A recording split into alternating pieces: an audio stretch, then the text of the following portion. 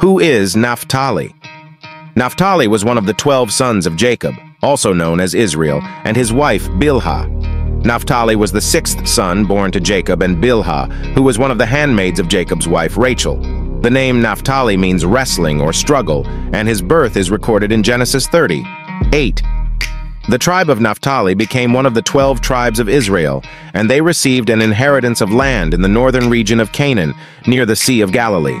Naphtali is often mentioned in the context of the Israelites' history, particularly during times of war and conflict.